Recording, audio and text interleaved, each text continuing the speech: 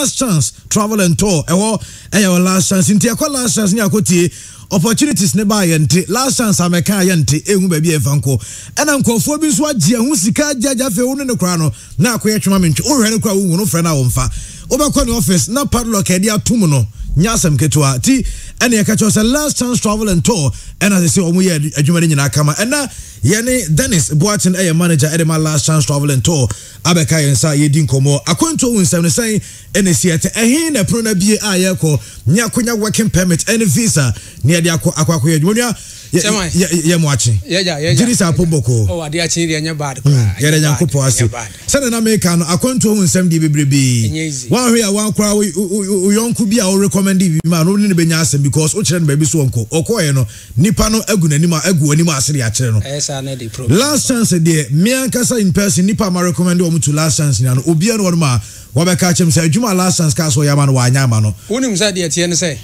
chairman say adwuma no yentimi nya ye do sika ye dey emma we enye gidigidi bia ana kontuo no say uhunu na ko aye hunu ne kwaya akontuo nya dene what you say but ye kroma Tuni Jonas ka wasi ko bibini ye bibifoi ana tore bia ye ma enema ye dey echiechia obeje de say last week ye twam ye a ya wie nkrofo adwuma omeje nkoso ebuoi no de adwuma de bae na ma ye wie na omeje na de asema wo mo kire nyina no say time na de bae no ensoe enti ni sika no enye ready obi a ne time atwam kasa de ne de aba before no so the time no so kasa njema za mo ma no be 3 months am 3 months afa ne watwa 2 ena mo wie adwuma na ma ya wie o madwuma no to omeje na de no mfa ntu kwa no balance meso so no ono so se time mo ma 3 months ni nyangu enso enyanso nti entra ho matam ne nso ansa edion chamai wo re bia no obi tikam na wo si form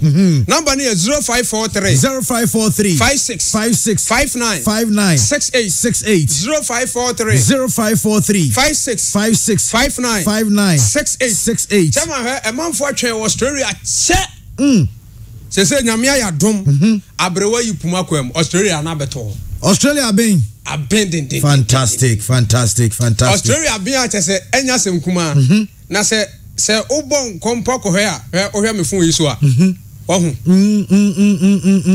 me fun yiso mehu Australia been o hey so ko we there we can as was a clear enie fantastic enie ana mapejai oh nice what you say ana da so den Australia no fantastic 2 years working permit okay no one accommodation no 1 year eno ana me bra bi kasa o ka chem sa de say Ghana for Australia o mu mpe bi mana o pe tourist aba Ghana aba gina home o mo se oba onye o mu nya obi ama ne nhye nanan enti on to aso no onye adwuma ono ne to Australia ho no o pe 2 weeks aba Ghana aba gina home o be habusuafo se de abusuafo ho sitie chema o mo se o mu nya obi ma ne nhye nanan enti still on kwaso nya adwuma squad is so help adwuma here help akontu amam for yes enti chema e bi ti say shop attendance Australia no benya bi wo ho factory workers omo hia bi wo ho delivery guys wo benya bi security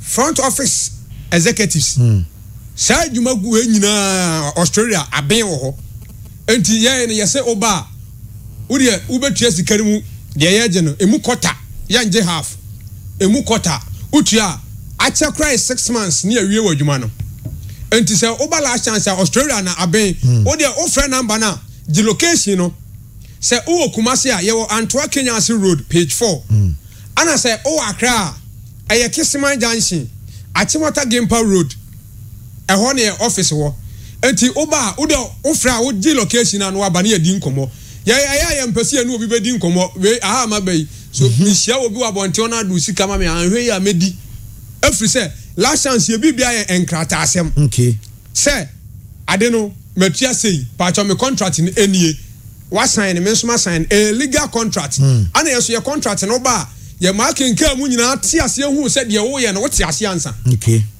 because se wa anti ase ansa no wa ye ne koduru ba bia e the problem be dey ebeba entu de o friend number na age location a oba ye officer Australia ye bebie mu pa kire wa mo hu se oh adwuma na be na chama wonu ma de wo mu ne se Australia no obi a woti Australia na katua nye kran pe a no aye 21 Australian dollar. Yeah. One day enye. Enti weeks obenya 812. O convert Ghana cedis obenya be 22,000. 220 million. 220 million. Ibi kura say guso. Enyo one we say yes one day oye hiani a oye adwuma na katua nye. Ono ne nya 220 million. Onya 220 million. Chairman ya ti kroma nipa se ne timi nya bi. Hey, kroma asem. Kroma ha no. Enti obi be ka se na de na akoye o ka se wonko. Na se oba na se mini ho a. One be yes ade. One be yes ade na ma. Na kwa sole na sofo be preach no wa ma sole no se Bible no de tinifi am wo be de no wati nyame asem. What you say? Until last chance your number is 0543 56 59 68. You was 0248 and your fra a basic chairman so. Okay. 0248 79 78 22 0248 79 78 22. Chairman you will be to say Ireland. I want swabbing. Okay. I want so you pe construction workers. Obi be ka se me menya construction ti. Pacho you high cry say nyum nyina na mukasa what you say you obi oba church obi be pepa ha ama high kama what you say ne nyina so be ka so ya adwuma opio yes what you say enti say o pese wo tu kwan na akobo bra ya Ireland ne hian so be your CV uni CV a wo ba be bia ma okay ne a start adwuma ne fe and so by 6 months ne awie adwuma okay say obi pese New Zealand New Zealand so 2 years working permit. Okay. Accommodation 1 year. Okay. And no say they abusumi nsia and be hu adwuma ye dey. Ade amawo. You be able to say Europe, Portugal, Estonia, Holland. Pato san kuro we mu. Latvia ho nyina be nya adwuma ye dey. Ama eno ya 3 years working permit. No one accommodation no 1 year. O travel insurance ana wadwuma. Ana ye won kuro ni bi what say ye ma sabi otafra che yesika no wo fom no ye oba bi to say Singapore ubenya adwuma ho Turkey ubenya adwuma ho Qatar na Dubai na ye de tian say ye no ye nhise bia kama because na nsen na Dubai am de ba say obi be ba yes a bank statement any ade enti bomade so be ba in office your number is 0543 56 59 68 0543 56 59 68 ana your 0553 98 52 31 0553 98 52 31 tell me your dear adwuma so nkan wa ye visa nko a okay ba bi to say UK aye visa nko a okay Germany, Italy, France, and Spain, Austria and Denmark, Mexico. A whole nyina no, ye benya visa at the amount. Now once what me akọ na abusuan mu no krapa ne say. Chama omo matutu kwan ka ye busuanfo ne ye wofafo matutu kwan no. Se busumi bia so na nkomo send kakrama ye wo fom ha ya. Chama ko bia no ho problem. Efie ja bedum. Ke fie ja be de ebedum. But obi nso betena ha ka che so den a hoarding, but a hoarding, I don't know metana. No more back or bound cra or concra. Or qua won't crack. But on no better say a hoarding. But yet the last chance you be up not to say, and she will be one chemu baby. I say, we had more last chance. No moment say, and to Kenya Road, page 4 ho. And I say, at Chimota Gimpa Road, Kissman Jansia. Our Baba to say, more Hampato and first come move your baby. Or catch also more last chance. Office.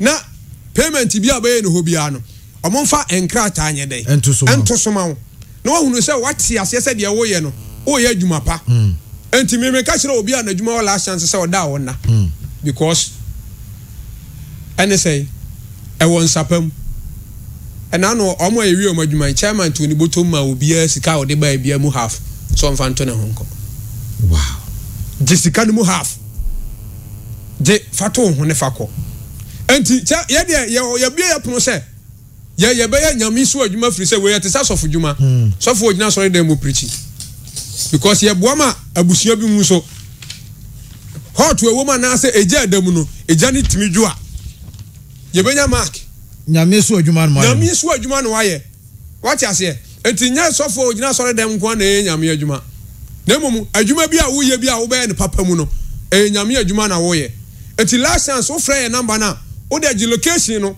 nebra office na ye ni hu nkomo enti number near 0543 0543 56 56 59 59 68 68 0543 0543 56 56 59 59 68 68 Chama bia no bi padwuma o Cuba. Okay. O padwuma o Cuba. O de Fred Ambay. Na ebina ni eni nkomo. De here say we police report. We police report up yellow fever. No de be set account. What brawi? Yo Cuba. Yes, Cuba. It is how person o koye adwuma ho na wo to abra boss man si wiye na abusua no so eja adam tim ko from dia. O de offer last chance and say o buy an officer. Ni anu wadi nkomo kama se de be ya bibia be kama. Na wo so hit ya ewo fie no. Watimi aba na dwo kama. Enti ya to yensa frɛ obi a se o de so o pese o tu kwan a. Bomade na bla last chance. Every so obi anu obetimi aka say last chance for me sekedi. Dabi. Yesi adwuma no say hit kura wo mu ampa cho de bra. Ba ju sika. Say hit wo mu ambra ba ju sika. Na ja yentumi nto ya mo aka adwuma so. Enti say o pese o ye boga na o ye boga eye dia. Chama last chance travel and tours. Last chance travel and tours. Fantastic. T last chance in Como once again number is 0543 565966 0543 565968 over friend now on the last chance atwetwen Como akonto hu nsem yan last chance na de Como mo na wo mo enso etimia wo sero di kaka no wo Kumasi a na de oni achemu enso e wo anto akwa na so page 4 e wo e na o sabe timia ka wo e wo Kenya ase na oni mo enso akodi Como sanso e na nkran de okay no wo mo enso e wo Kisiman Junction Gempa Road na so wo benya last chance travel and tour na oni omo enso etimi edin Como yada say